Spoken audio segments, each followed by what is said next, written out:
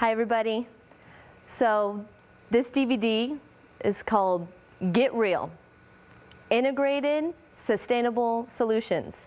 And there's a good reason for that. There's a lot of chatter. I call it the green buzz. And we're going to compare that against true sustainability, where the real sustainable solutions lie. The long-lasting, best payback, what's going to get us out of the current state we're in globally is going to be true sustainable solutions. So we're going to start to cut through that. So the chatter we're hearing in the coffee shops, banks, everywhere we go, we're seeing green, green, green. 8 years ago, when I would talk about sustainability in my architecture firm, my CEO would look at me like I was green. You know, what's she talking about? Idealistic. It had all these connotations to it. Then 4 years ago, all of a sudden, he was listening. There was a market. He was catching on. We formed a sustainability team. Next thing I knew, I was teaching in-house LEED courses. We were working on LEED neighborhood development in Dubai with 143 buildings. Who would have thought in the middle of the desert we'd be doing these things? Well, it turns out those were superficial goals that imploded. Right next door to that, we have Abu Dhabi. Masdar City is going to be the first net zero city, and they're really going to do it. This is an example of the difference. They planned ahead. They're using an integrated approach, and it's sincere intention behind it. And there's going to be huge results from it. And they're attracting the best commerce in the world, the best minds of the world, to partake in this project, and they'll have long-lasting results. So what we're getting to is this superficial greenwashing that's happening. We've all heard this term. I call it green buzz. Greenwashing is a more typical way to say it. And you really see it in the exhibit halls at like the AIA convention, things like that. You know, once again, a little timeline. You know, 5 years ago, I would say half the floor in the exhibit hall said, you know, we have a green product, you want to see it, and, you know, you go and have a conversation. A couple years ago, it was, you know, 75%. This year, everybody. So this is what I want to create out of this room, and anybody that sees this DVD, is a smart consumer that knows what questions to ask, because that's going to drive the true market transformation. If we get away with too much of this greenwashing, it's really going to ruin the integrity of what needs to happen in this sustainable movement that's going to get us out of this. So when you're hearing, you know, oh, we have recycled product. Well, you know, what standard did you use to verify that recycled content? What percent of your product? Is it 1%? Is it 20%?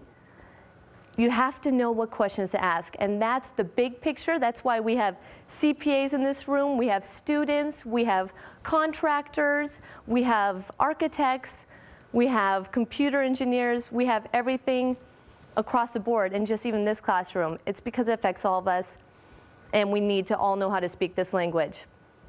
So when you think of sustainability, what connotations do you have? What's a first word, first thought that pops into your mind? Sensible, survival, keeping alive.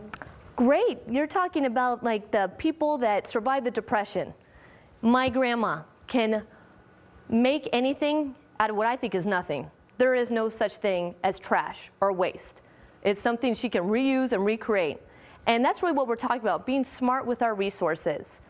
Being sustainable is about using things within our means, not cutting down more of a forest that can't recreate itself, using our resources in terms of energy and water as efficiently as possible, and just really it's a mental paradigm shift.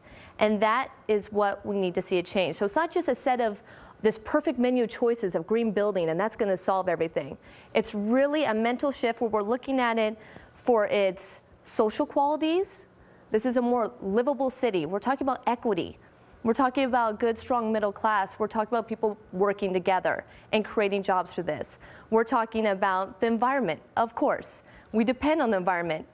Gross domestic product doesn't mean much if you don't have the resources to make those products. And then, of course, economics. You know, that's what we end up with. That is the bottom line. But there's no longer this traditional bottom line. What I just described right there is the triple bottom line. And that's what we're going to talk about more today. So that's the green movement. It's everything. It's everybody. We're all in this together. It's not elitist. It's everybody. And cut through the labels. Don't believe everything you hear. So we're going to get smart, get real. Let's get into it.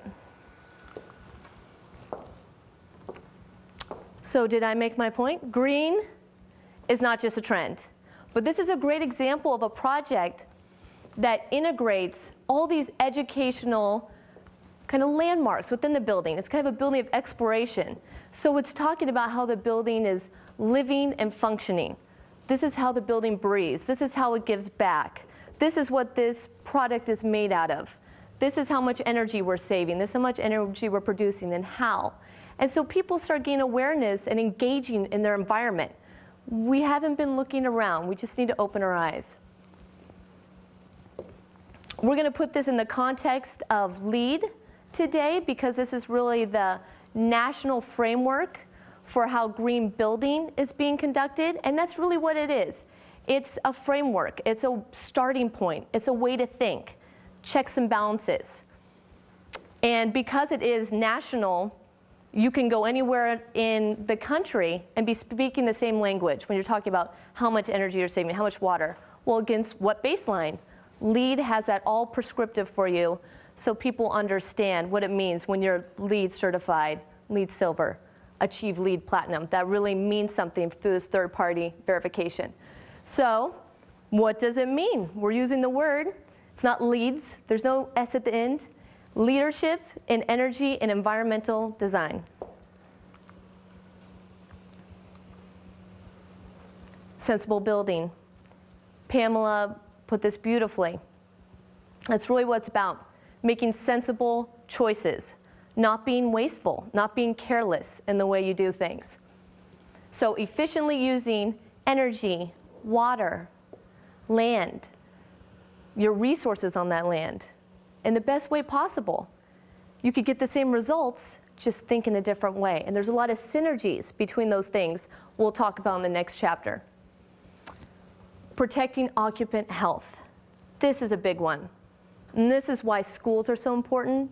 We finally took a look at it. Some of our oldest, more decrepit buildings are the schools where children are developing and absorbing these toxins and things in these buildings that were built just with pretty much costs in mind and getting things done as quickly as possible. And when you're developing, kids are very susceptible to this. And improving employee productivity. Here's the social side of thing, working with the economic side. So that two sides of the triple bottom line, depending on each other. They're interrelated. And they're actually getting real numbers about this. You have a well daylit building, good natural ventilation, not CO2 making you feel dizzy after 8 hours. You're going to have more productive people. You're going to have less sick days, and the employers are going to benefit from this. There's a real business case. The social side is not a fluffy side anymore. There is a metric behind it. People are really looking at this as a real component of the equation. Reducing waste and pollution. This is a big one. Waste can get reduced just by thinking differently. Waste for food for another product. That is often the case. Companies such as Nike are looking at this as a huge business opportunity. Government initiatives. EcoReal, we are working on a few federal projects right now, and the GSA is pushing LEED certification big time because they wanted verification that their sustainable goals were being met. And the great part about this is a lot of these are design build, and contractors sometimes may fluctuate a little bit from what's in the specs. Well, what LEED does is it makes you document. It makes you take pictures. It makes you verify where things are coming from. So that's where that checks and balances come in. So they're seeing real results because they chose to make LEED silver a baseline for a big chunk of their existing buildings. And they are the biggest per square foot building owners in the US. So this is huge. They're seeing 26% less energy use. Could you imagine the dollars behind that number when we're talking about billions of square feet? Huge. 27% higher levels of satisfaction.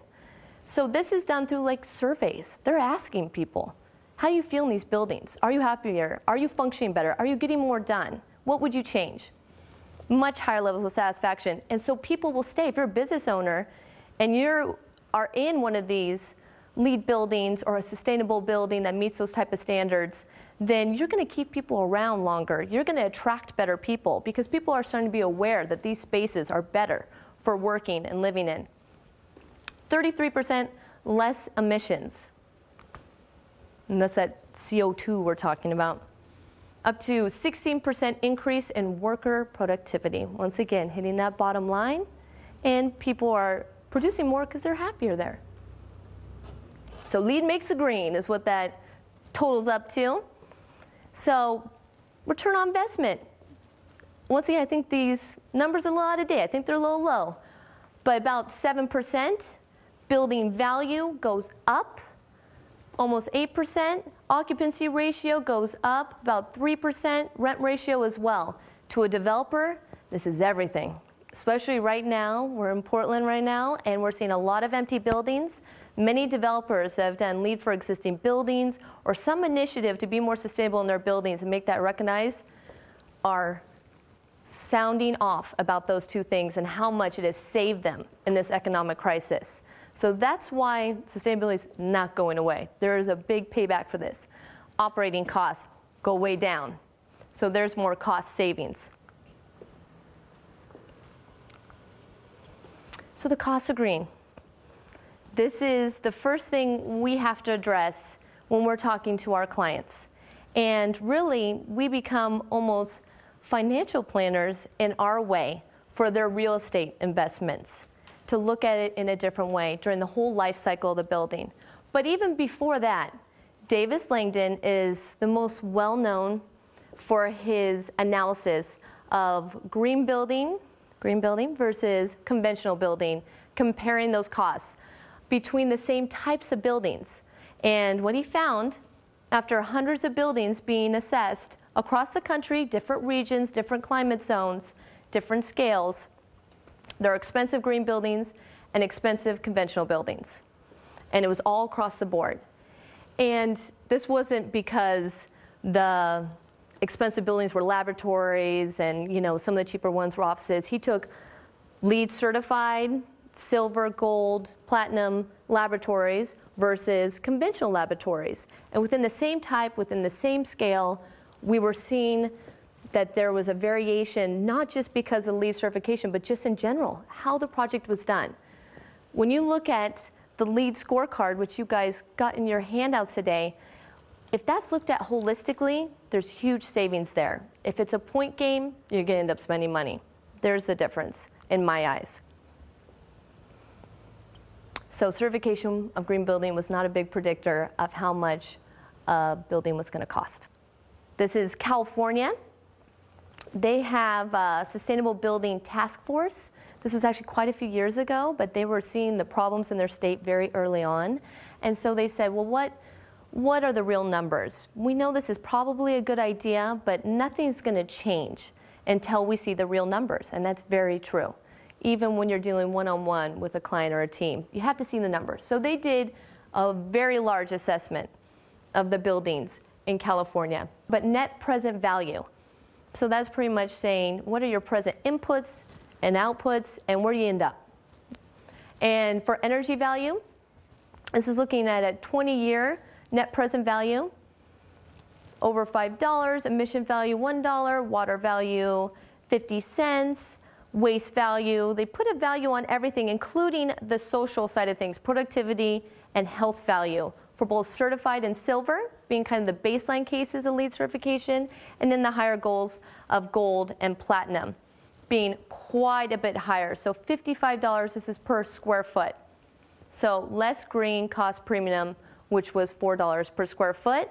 At the end of that, we have a total 20-year net present value for certified silver buildings being about $50, and for gold and platinum, that higher level of certification, almost $70 per square foot.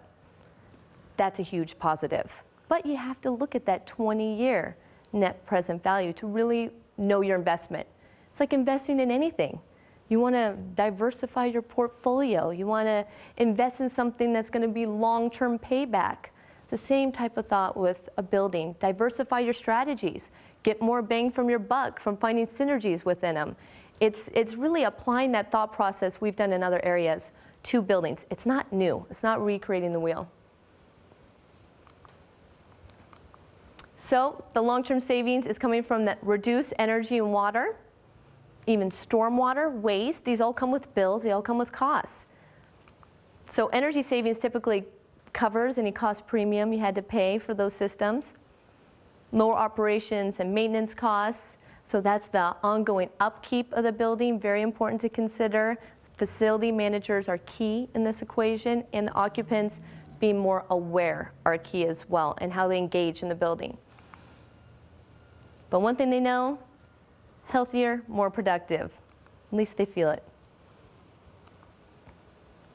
Sustainable business. So there's a couple key terms we need to know, and that's life cycle analysis and life cycle costing. So life cycle analysis is looking at the environmental impacts of the building over the whole life cycle of the products and systems within the building. So you want to be as environmentally benign as possible. Least amount of waste in, last the longest, and create the least demand in how you operate the building and the upkeep it requires in terms of water being used, energy being used, and just maintaining the building operations itself. Life cycle costing, just like it sounds like, you're looking at the cost over the life of the building though, not just up front. That's the change we're going to see when we talk about integrated project delivery. And that's, you're not just looking at upfront costs and value engineering out anything that costs a little bit more. You're taking the long term into account. So operations, maintenance, cost savings, all taken into account over the life cycle of the building. So as I said, they're a long-term investment. Buildings are a long-term investment. There are artifacts. They used to be regarded as such. We used to build buildings that were meant to last. The infrastructure that was built 60 years ago is still the infrastructure we're using today, and even prior to that, that's what's lasting. We lost something along the way that we need to get back, and realizing that everything we're putting on this earth, the resources it takes, we need to be more considerate about it. We need to be smarter about it. So the type of questions you'll ask as you're going through this process. How much insulation is needed to decrease duct size? That's a pretty typical one, but not traditionally. It sounds simple, but you know, it's kind of a contractor talking to a mechanical engineer, talking to an architect. And this doesn't always happen, unfortunately. And you know, I've talked to contractors recently about things like this, because if you stay in your little bubble, you don't know what you don't know.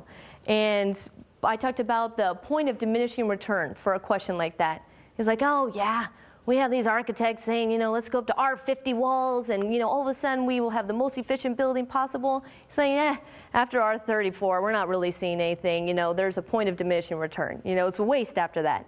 And, you know, that was his opinion, but he's looking at his buildings that he built and look at the results. So we need to be listening to each other. You know, maybe taking that into consideration. And how quickly can those upfront costs get recovered? So life cycle cost analysis, we described the definition of that. This would be the type of question that would come with that. And this is all about questioning things. Products, your building, your process. Is the high efficiency HVAC unit, which costs 20% more, going to save us money over the long run? That's life cycle cost analysis. How much money is it going to save? Life cycle assessment, is the more efficient HVAC unit better for the environment over the long run?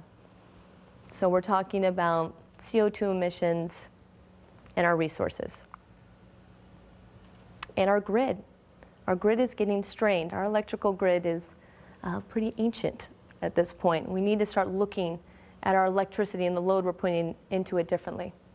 So the new economic model, I said triple bottom line very early on, and this is what it is. The kind of catchphrase we like to use in our business at EcoReal is people, planet, profit. P's are catchy, easy to remember. So people, community, livability, a vibrant community. You look at the Pearl District, great model of it. There's a reason that Portland got put on the map.